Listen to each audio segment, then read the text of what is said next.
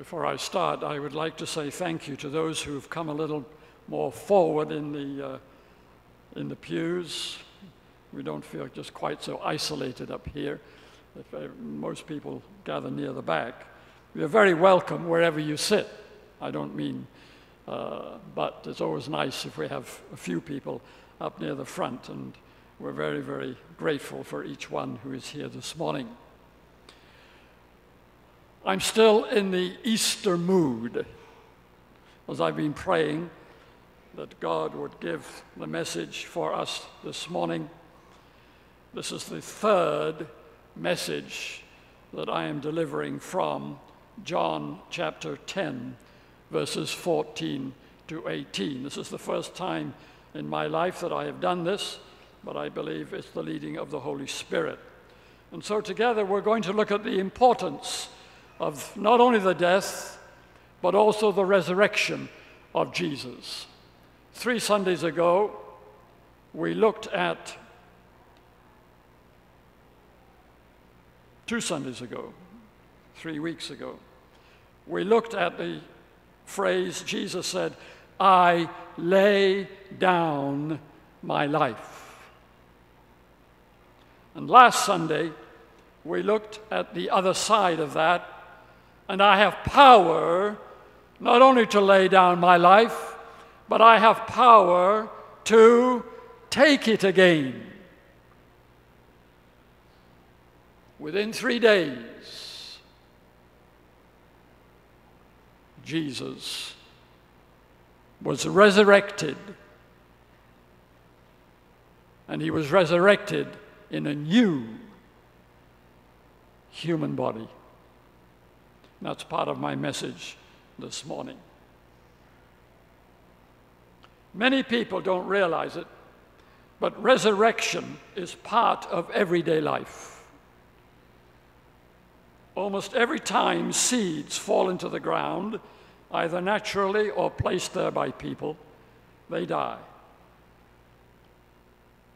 But spring up in a new life. Death is also a part of everyday life. Many deaths are final, but many deaths are actually a new beginning. This is death before resurrection, or maybe we could say death which is part of the prelude to resurrection. Hallelujah. Since creation, the death and the resurrection of Jesus is the most important event in human history. And this was planned even before creation. There are 5 important reasons I would like to share briefly with you this morning, and because of time constraint, I don't have the opportunity to go into any great detail. Important reason number 1, to provide the basis for the salvation of mankind and for mankind's reconciliation with God. Apart from the sacrifice of Jesus, the Father had no basis. Are you listening? Apart from the sacrifice of Jesus, the Father had no basis to save us. He needed a lamb. And that's why Abraham's prophecy is so profound back in Genesis 22, almost 2,000 years before Jesus came. When Adam and Eve sinned in the garden, 3 terrible events took place. 1, sin entered the souls of Adam and Eve, and the effects have been seen even in nature. Secondly, therefore, this first couple died spiritually. just as God had warned them. Thirdly, their relationship with God, their Creator, was broken, so they were separated from God.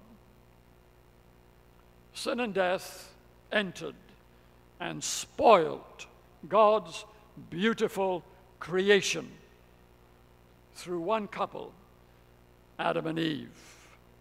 And by creation, I mean not only the outside natural creation, but the inside created creation, the soul, the spirit of man.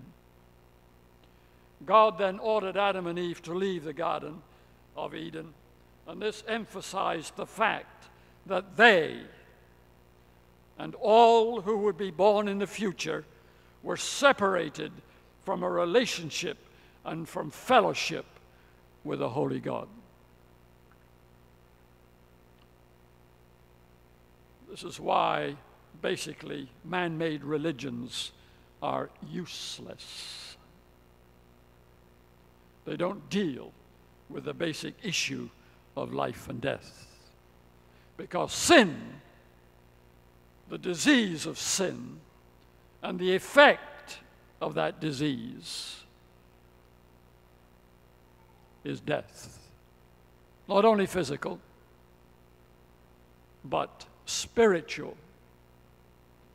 And the Bible talks of the second death, which is the final separation from God for those who have never put their faith in the Lord Jesus. And they will be eternally separated from God. The natural mind and heart is sinful and hostile toward God. Romans 8, verses 5 to 8.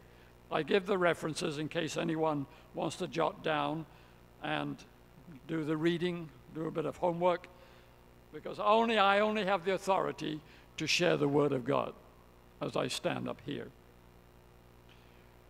We want to be independent. We don't want God or anyone else controlling us, telling us how we should or should not live. Most of us are also too proud and stubborn. We want our own way. As Sinatra used to sing, I did it my way. Anybody heard that song? If there ever was a song that expressed the human spirit, that's it. I did it my way. Come and congratulate me. But that doesn't fit in the presence of God. No one is going to get to heaven their way. No one. You only come God's way, and that is through the broken body and outpoured blood of the Lord Jesus Christ. Many people don't understand that the wages, the end result of sin is death. And spiritual death means final and eternal separation from God in a very terrible place called hell. We need God to save us from our sin and from the effects and from the punishment of our sins. If you're listening carefully, you'll notice I'm using two words, sin and sins. We just had a Bible study with some of the young people in this church where we were looking at the blood and the cross of Jesus. And I emphasized for them that there is the disease of sin, over which you and I can know victory. But that does not mean that we will from now on be sinless. We may, because we're still human, commit occasional sin.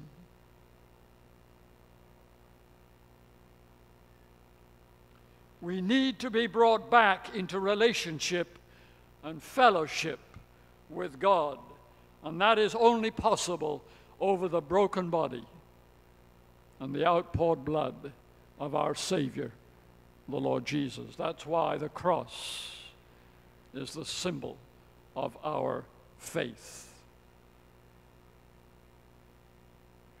And the way God has met both needs is by placing our sin, your sin and my sin, on the Lord Jesus as our sin bearer, and causing Jesus to be punished instead of us, the sinners. 2 Corinthians 5, verse 21.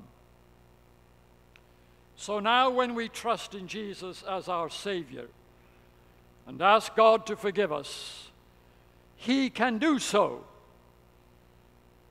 Not because of any merits that we have, because even our good works, the Bible tells us, are like smelly, filthy rags. We don't have much of a hope, do we?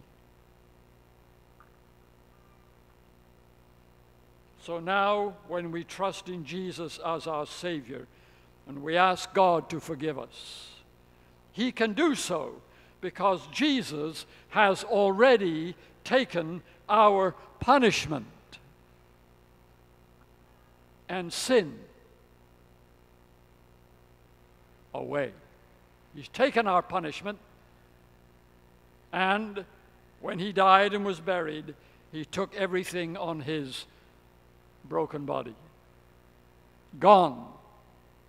Did you know you're already forgiven? Even before you ask. But to apply and to make that effective in your heart and life, you need to repent and you need to ask God to forgive you. In Jesus, we are already forgiven. John 3, 16, 17, and 36. We can also begin our personal relationship with God as our Father and be reconciled to Him when we receive His Holy Spirit. Romans 8, 12 to 16 and John 3, 5 to 7.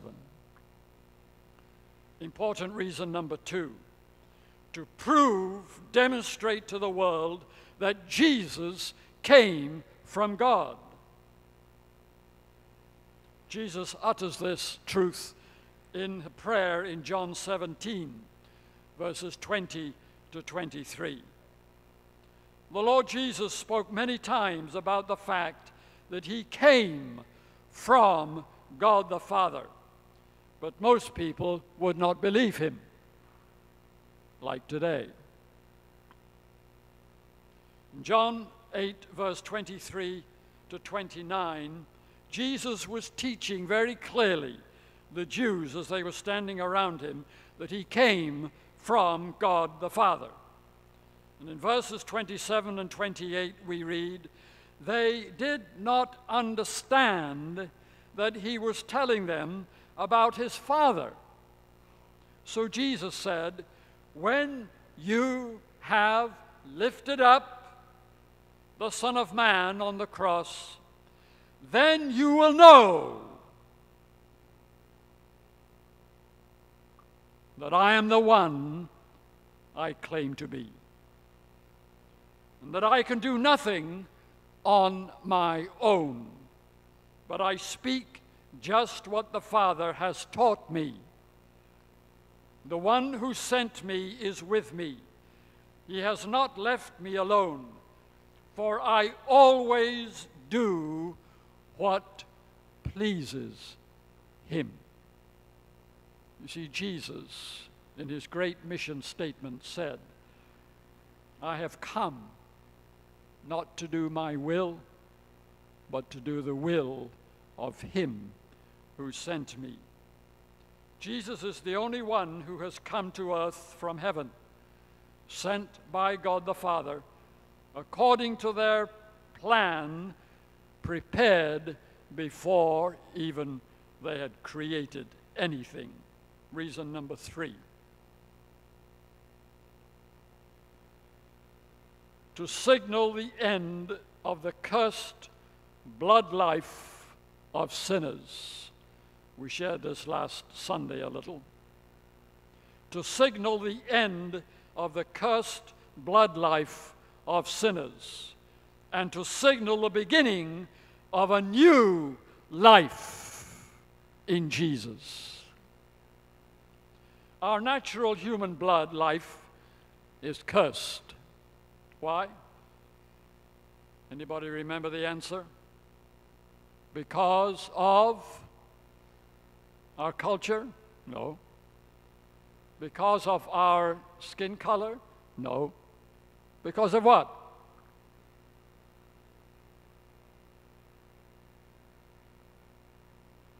Maybe I should go back next Sunday and preach it again. Brothers and sisters, our human blood life is cursed because of sin. Sin. Therefore, our natural blood life must die, never to be resurrected. This is one reason why God is creating a new heaven and a new earth. Where did sin start? Anybody? Where was the first sin committed? Sorry? Adam and Eve? Before that? In the heavens. That's why Satan was thrown out of heaven. And that is why God hates the sin of pride. Satan didn't want to be like God. He wanted to be God. Puffed up with his own importance, filled with the sin of arrogance and pride. Brothers and sisters, if there's one sin God hates, and the Bible tells us very clearly, is pride, arrogance, in whatever form. This is why it's so easy for God to bless the humble, the sincere, the broken. In Jesus, our cursed blood life died. When he died on the cross, his body was pierced with a spear, and out flowed his holy, precious blood and water. John 19, verses 32 to 34. Jesus is the first of a new humanity. Some people see this spearing of Jesus' body as an act of cruelty, but no. While his blood was still warm, piercing his side to make two reasons, for two reasons. One, to make sure that he was really dead.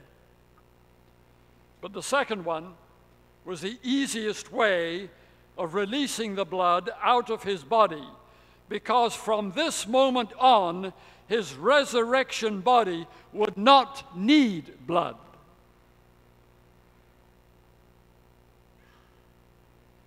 Would not need blood. It was a new body. That's the wonders, one of the great wonders of the resurrection.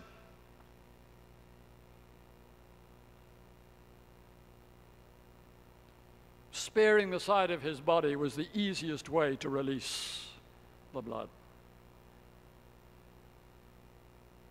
In a new and human body, Jesus is the first of a new humanity. 1 Corinthians 15, he is the first fruits of those who have died and those of us who will die. Important reason number 4, that clock keeps going and I have to keep going. To provide the bedrock of our faith and the assurance of our spiritual life. 1 Corinthians 15, verses 12 to 19. If Jesus had not been raised from the dead, 7 negatives very quickly. If no resurrection, then Jesus has not been raised. Secondly, if Jesus is not raised, our preaching is useless. 3, if Jesus is not raised, our Christian life is futile. 4, if Jesus is not raised, the Bible and we are false witnesses of God, teaching lies. 5, if Jesus is not raised, we are all spiritually dead in our sin. 6, if Jesus is not raised, all believers in Jesus who have died and will die are lost forever. 7, if Jesus is not raised, then all his promises about the future, especially heaven, are not true. So we are to be pitied above all people. But brothers and sisters, this morning, the truth is, truth number 5. What is it? The death and resurrection of Jesus demonstrate that Jesus is himself the resurrection and the life, and demonstrates his complete and total and utter victory over Satan, over sin, and over death. Anybody with a hallelujah? Come on. Jesus fulfilled the prophetic promise recorded way back in Genesis 3:15. He crushed the head of the deceiver, Satan. And in Hebrews 2, verses 14 to 15, we read, "Since the children have flesh and blood, he also shared in their humanity, so that by his death he might destroy him who holds the power of death, that is, the devil, and release those who all their lives were held captive by their fear of death." Hallelujah. We have no fear of death.